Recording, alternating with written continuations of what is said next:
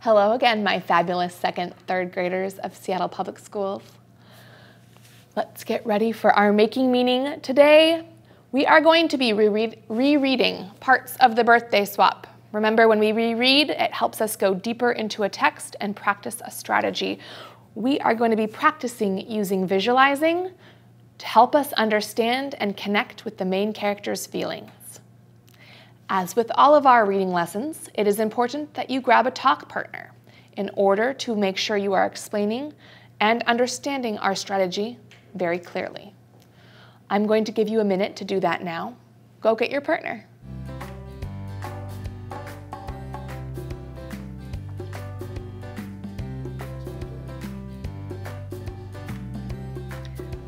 All right, scholars, now that we're really ready and settled in, we're going to get our brains going. I want to review and remember what we read in the book, The Birthday Swap, yesterday in our last lesson. Think. What do you remember about the story, The Birthday Swap?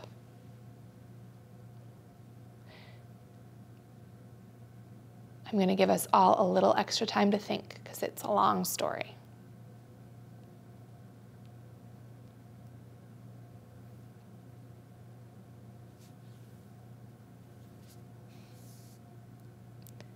Okay, go ahead and share with your partner now.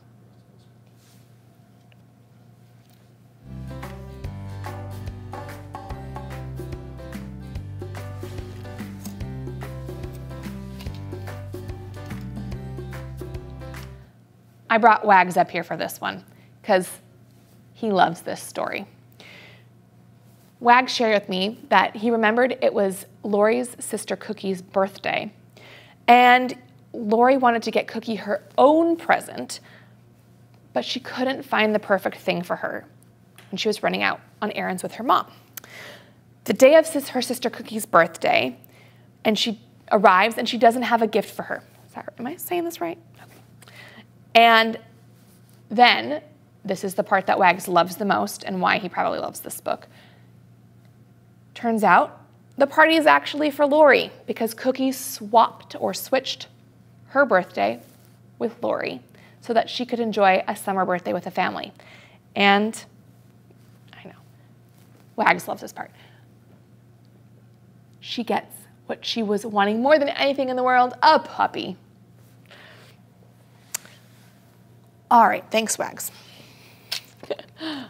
Scholars, now that we've refreshed our mind about the story, I want you to watch as I show you how I visualize in a certain part of the story, and then think about how that might make, what's happening might make the character feel.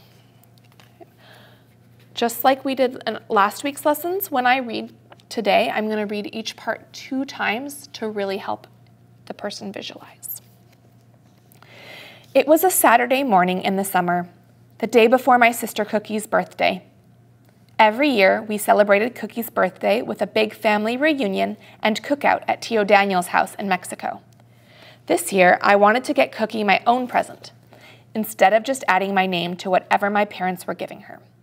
But I couldn't come up with an idea for a gift. When I told my mom, she smiled and said, "She doesn't expect you to give her a present, mija." "But I want to," I said. "Only she's so much older than me, it's hard to find the right thing." "Well, think," Dad said. I'm going to read it one more time. It was Saturday morning in summer, the day before my sister Cookie's birthday. Every year, we celebrated Cookie's birthday with a big family reunion and cookout at Tio Daniel's house in Mexico. This year, I wanted to get Cookie my own present, instead of just adding my name to whatever my parents were giving her. But I couldn't come up with an idea for a gift. When I told my mom, she smiled and said, "She doesn't expect you to give her a gift, mija." "But I want to." I said, "Only she's so much older than me, it's hard to find the right thing." "Well, think," Dad said. When I read this part of the story, I picture Lori in her kitchen, maybe her hands resting on her cheek as she's thinking really hard about a present that she could get her older sister, Cookie. I think Lori is feeling puzzled because it says that she wants to get her sister a present, but she's so much older than Lori, it's hard to find the right thing. All right, scholars, now it's your turn to try it with me. We have a couple new sentence stems today. Some of them should look somewhat familiar, and some of them will be new.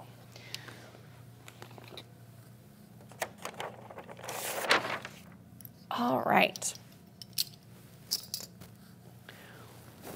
I pictured blank. Try that with me. I pictured blank. You probably heard me say that when I was sharing my thinking. Or you could use I imagined blank. Try that with me. I imagined blank.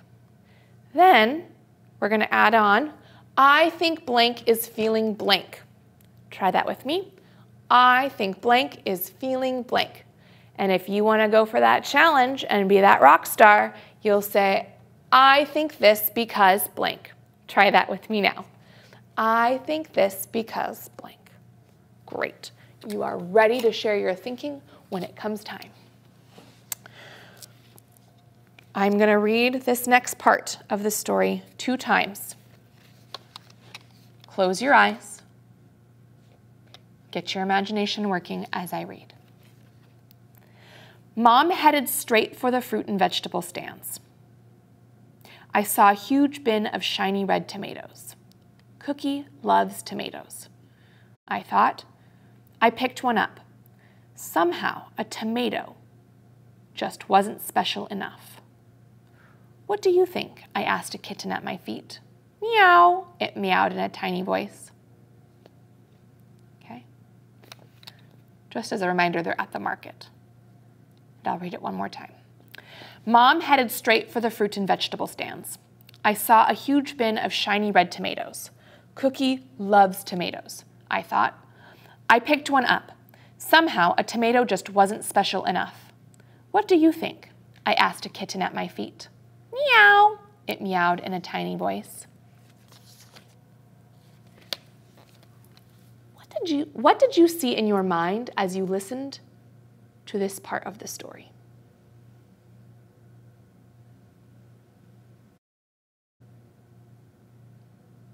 Love seeing your brains thinking hard. Go ahead and turn to your partner now.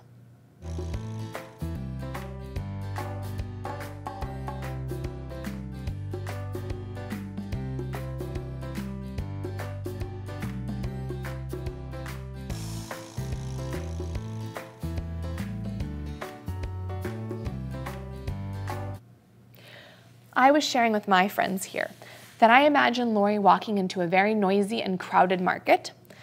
There's a lot of smells, the fruits and vegetables and the animals. And I picture her finding a perfectly round, red, ripe, juicy tomato and the softness of it as she's thinking if it's the right gift for her sister. Scholars, next step. How do you think Lori is feeling in this part of the story?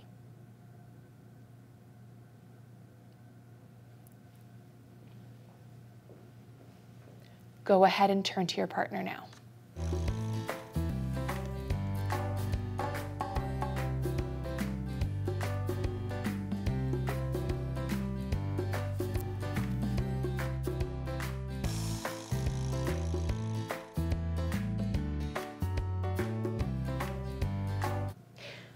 Wags also loves this part, but for a different reason than the puppy part. He loves it because of the cat. He said he thinks Lori might be feeling conflicted about getting the tomato as a gift since she asks the little kitten at her feet what it thinks about the tomato as a gift. Now, maybe you thought of some other feeling words too, and that's great. Characters often have several feelings that could be used to describe them. Just make sure that, like Wags, you use the text to support your thinking. All right, let's try another one together from another part in the story. Okay. Our church was in Mexico, so the whole service was in Spanish. Usually, I like to sit quietly and just look around at the paintings and stained glass. But that day, all I could do was fidget. When I saw my brothers leave early, I wanted to go with them, but Cookie whispered that they had to pick up something and they'd meet us later. Here we go, one more time. See if you listen and hear something you missed the first time I read it. Our church was in Mexico, so the whole service was in Spanish. Usually, I like to sit quietly and just look around at the paintings and the stained glass. But that day, all I could do was fidget. When I saw my brothers leave early, I wanted to go with them, but Cookie whispered that they had to pick up something and they'd meet us later. All right, scholars. What did you see in your mind as you listened to this part?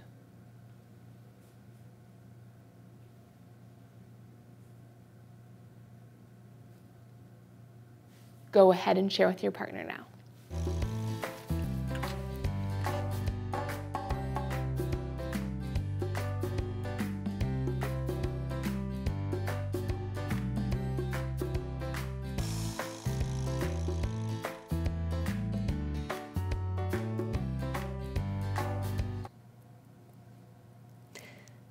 Perhaps you and your partner were talking about how Lori was moving around a lot in her seat when she was fidgeting during the church service, and how the rest of the room was probably really quiet listening to the service. Next part. How do you think Lori is feeling in this part? How would you feel if you were Lori?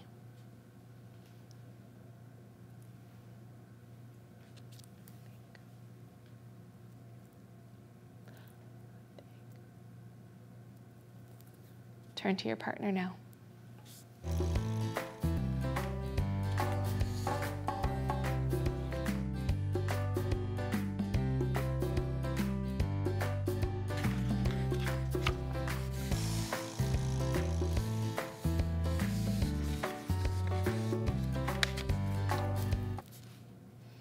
Scholars, I think that Lori is probably feeling anxious because she doesn't have a gift yet for her sister. I think this because it says she's fidgeting in her seat when she's normally very quiet looking at things around the church. Great practice today, scholars. Remember, visualizing is a strategy that helps us understand and enjoy what we read. How did visualizing parts of the birthday swap help you understand or enjoy the story?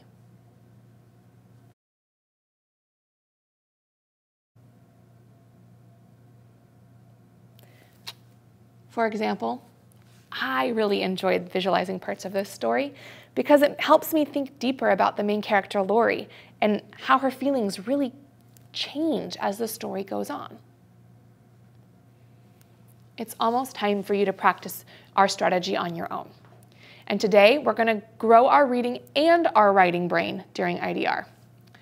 As you read your Just Right books, I want you to use Post-its or scrap paper to mark the places you have strong mental images. In my book, I used scrap paper to mark the places that I have been making visualizations. And then you can go back to those pages when you're done reading and share them with a partner, and then you have those marked also to help you so you can write. I've been reading Those Shoes by Mary Beth Boltz, and I will show you now what you can do.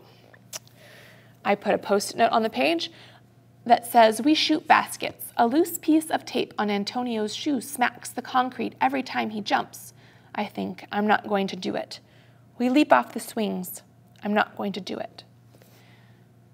We race from one end of the playground to the other. I'm not going to do it, I say." So background is that Jeremy has a pair of the high-top shoes now, but he notices that Antonio's shoes are falling apart. And the high tops that Jeremy has don't quite fit him. Okay? So I made my mark, and now I'm going to share my thinking and then write that. And you will notice, as I'm sharing my thinking, that there's an example of the sentence stems for a really strong journal entry. So when I wrote, this book is Those Shoes by Mary Beth Boltz. In this part, Jeremy is playing basketball with his friend Antonio, and Antonio's shoes are ripped. So Jeremy is thinking about possibly giving him the high tops that are too small for him to Antonio, but he's not quite sure. I imagine him constantly looking at his friend Antonio and then saying, no, I'm not going to do it. And then playing with him some more, and his conscience, his heart is telling him maybe he should do it, but he doesn't know. I think he is feeling very conflicted. The words that helped me with that is because I'm not going to do it, is what he keeps saying in his mind and then even out loud. Okay? And that last bit is I think this because is your challenge to add that on. Okay. All right, scholars, before we go, we're going to do a little bit of my favorite thing, which is vocabulary. Now, in my class, when we do vocabulary, I teach some words, and you can do this too now, and you can tell your friends that they can do this as well. When you hear the word used again, you put your hands on your head. That clues your brain in that you are using that new vocabulary and noticing it in different parts of your life. All right? So the first word we have today is swap. Say swap. Don't you love the way that sounds when you say it? To swap means to switch. In the book, Lori gets to swap her birthday for cookies, and in our picture, we have two kids swapping or switching books. People often like to swap or switch things, especially if they want something new or different from normal. For example, I might like to swap a plain pencil for a mechanical pencil because it makes writing exciting when you have a special pencil. Or, like these kids, I might swap books if I have already read the other books many times and I want to get a new adventure going. Scholars, what things might you swap? Why might you swap them? When you share with your partner, you're going to use this sentence stem. I would like to swap blank for blank because blank. Try that with me now. I would like to swap blank for blank because blank. Think. Share what you'd like to swap with your partner now.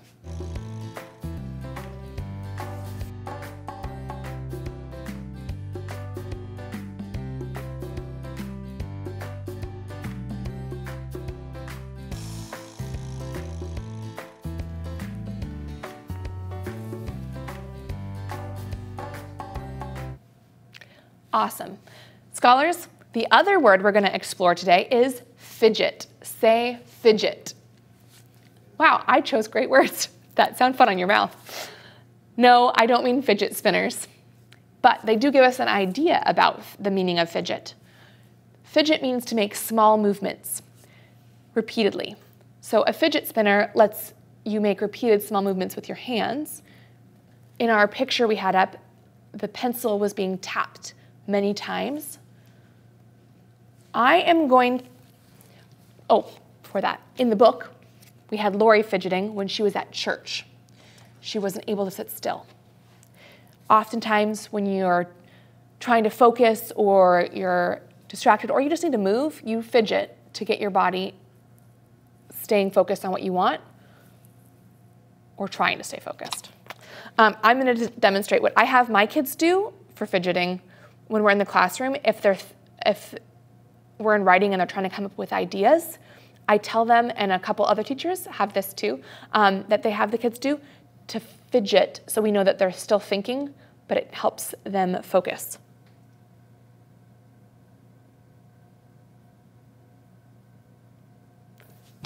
Scholars, what did you see me do when I fidget? That's right, twiddling my thumbs. So I want you to think about other ways that you could fidget, and I want you to try them now. Maybe you wiggle your fingers, maybe you tap your toes, or bounce lightly in your seat, twirling your hair, You could even do one of those in the room with a family member later, and then see if they know what you're doing, and you could teach them the cool new vocabulary word you learned, fidget. All right, scholars. Now it's your turn to go off on your own and keep learning. Enjoy your books, and I will see you for our next lesson.